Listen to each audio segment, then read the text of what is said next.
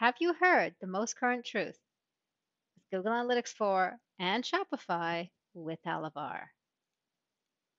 So we have big news for you. As of January 19th, Elevar has made changes to their pricing and it has made it more of something anybody, even a Shopify store that's starting right today, can take advantage of. Basically, Elevar has introduced what we call tier pricing. Basically, based on the number of orders you have, you will pay accordingly on Elevar. And stores that have less than 100 orders a month basically can use Elevar for free now. We, measuremarketing.io, and a lot of the measurement community find this to be a huge, huge win because it will give you better trends and patterns and get you going with your measurement to measure your results and how questions so quickly. Now, if you want to know all the different ways to set up Shopify and GA4, we got you covered. We recorded a workshop a while ago which walked you through other ways you could connect GA4 to Shopify. During this workshop, we recommended Elevar, and we're coming to you again recommending Elevar and showing you some of the wins they rolled out on January 19th. So I'm actually going to hop into my Elevar instance to show you the setup and then hop into the store and actually show you some live orders and how quickly they move through.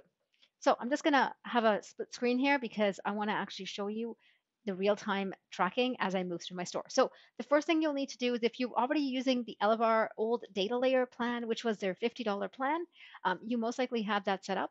What you do there is first you set up your GTM container. Where do you get this number from? You may be wondering. Well, you're going to head into your Google Tag Manager container. You're going to click on this number here. You're going to look in this tag for this number. You're going to select it and you're going to copy it and you're going to head back over into Elevar and you're going to paste it right in here. Then you're going to go through consent. If you have any consent on your store, your client store, I recommend if you're doing this for a client to sit down and ask them, look at consent and understand the consent you have in the store. Then you need to prepare your store. You need to remove any of the GTM scripts in your store. The Chrome extension I love for doing this is a Chrome extension called Shopify Theme File Search by Easify. Basically, you're going to come back here. You're going to go to Online Stores. You're going to go to Themes. You're going to click on these three dots and you're going to go to Edit Code. When you're in there and you've installed the Chrome extension, you will see this nice little search bar here. You're going to type in the words GTM dash, and you're going to hit search and give that like a moment or two. It's going to highlight the files that have GTM in it. For me right now, because I have Elevar installed, it's showing me it's installed in the Elevar files, which is totally fine. You don't want it in any of the other files, such as the theme.liquid. Finally, you're going to configure checkout. So how are you going to do that? You're going to copy this code here, and it's actually going to walk you through exactly where to put it. You're going to open up checkout settings, and you're going to put it under the order status. Let's go do that in my store. So you're going to come here. Let's exit out of the code, and you're going to click on settings. And when you click on settings, you're going to come down this menu, and you're going to go to checkout. When you come down checkout, make sure you're doing the order status additional scripts, and you're going to paste that script here. Okay. Then you're going to head on over and you're going to install on your store. I am not going to install because I've already installed, but you will install if you haven't already. Now, with Elevar's new tier pricing, what they also rolled out was what they call Elevar Server Side with all pricing tiers. So even the free tier gives you Elevar Server Side. Now, I know it's a lot to understand server side, so we're not going to get into the nitty and gritty of it, but just know this. With server side, basically you get a webhook directly into your Shopify store. So any orders you place through your store, even if they are not through the web interface of it, like say you place it in the back of the store and the order creation page, they will show up. Returns will show up. All that stuff would show up, which is huge when it comes to your trends and patterns. So let's go through a bit of that setup. So you're first going to set up a data layer listener. You're going to click on, you're going to end up going through the setup. I clicked on view to show you what the setup is. But the first thing you're going to do is you're going to copy this code and you're going to paste it at the end of your checkout order status additional script. So I've pasted it right here, as you can see. Once you've done both, you're going to hit save. And then you're going to install the data layer listener on your store.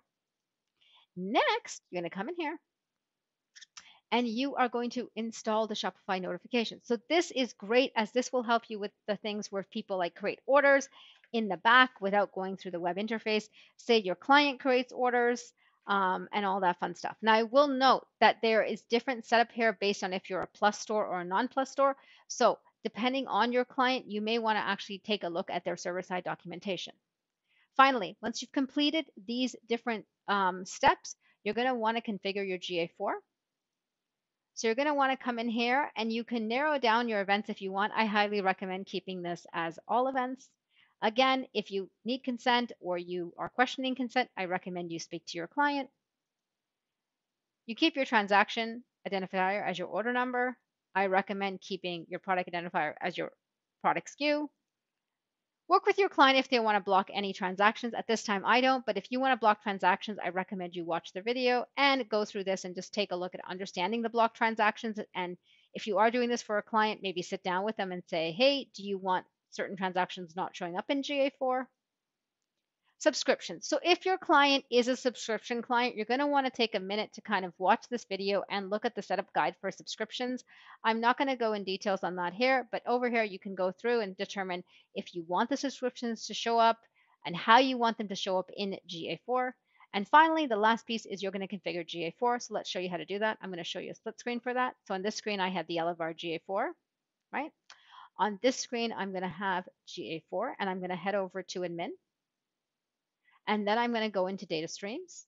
And then I'm going to go into my Shopify data stream. And I'm going to copy my measurement ID. And I'm going to paste it in this first box. As you can see, it matches. Now it's going to ask you for a GA4 secret. You need to do this for server-side tracking. So what you're going to do is in this exact same place in GA4, you're going to come here and go to Measurement Protocol API Secrets. Here you're going to create a new secret. And once you've created it, you will have a secret number here. You need to make this just a bit bigger.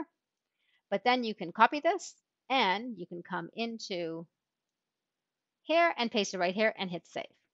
The last step you're going to do is download your pre-built container. I love this from Elevar. This was such a huge time save. It's basically what you're going to do is you're going to hit download here. What's it going to do is it's going to download the container you need in GTM. Let me show you exactly how to use that. So you're going to come into Google Tag Manager and you're going to go to Workshop Admin and you're going to go import a container. I'm not going to fully import the container, but I'll show you exact steps. So first you're going to choose your container.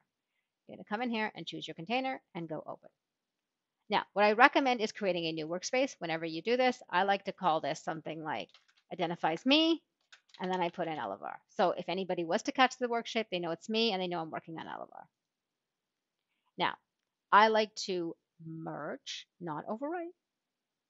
And you can overwrite any conflicting tags, but you can see if there's any conflicting right here. As I can see, there's nothing conflicting. You hit confirm and it will put the container in there. Now, as you've noticed, I already have mine. I have my Elevar. I just created this, but this I created 2 days ago when I was setting things up. And here we go. All my tags and triggers are configured. So I have my add to cart. As you can see, all done. There's like literally no work and your measurement's set up. So what we're now going to do is we're actually going to fire up and we're going to watch what happens in real-time tracking when I place an order. So I'm going to make these bigger and I'm going to go in here and I'm going to hit preview.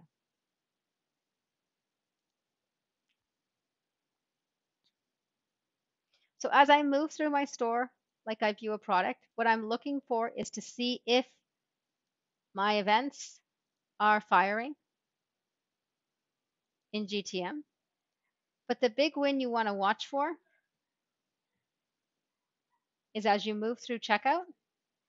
Let's see. Here's cart, right? We're going to just enter some information here. We're going to go continue. I'm going to enter a discount code. Let's see here. We got the view cart. Now our goal is to purchase. Now here's where Elevar Server Side really, really, really is advanced. So we're going to complete the order and you're going to want to watch this side of my screen as the last order I placed was 1017, so this should be 1018.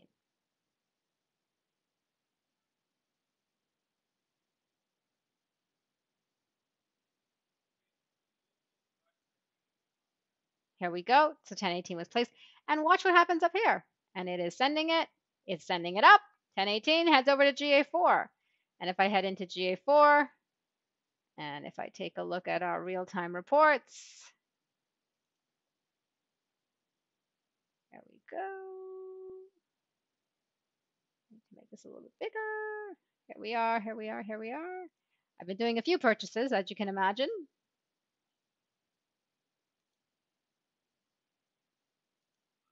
I did 2 before this call, and I have 1 more there now. See, 1018. Perfect. Okay, so we see ourselves showing up. The other win with having server-side tracking is, as you can see, this was order 1018. What I'm actually going to do is I'm going to head back into my Shopify store, and I'm going to head over to orders. So 1018 was the last order I placed. I'm actually going to create an order back here, just a test order for the fun of it, just to show you the big win with server-side tracking. So here we are. We're going to let these people pay later. Give them some grace. There we go. The neat thing with server-side tracking is basically there's a webhook that Elevar has with your Shopify store. So the minute I create an order here, it's going to show up here.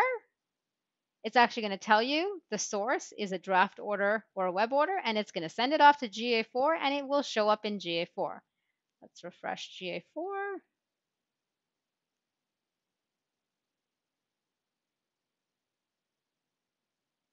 So now we have 4.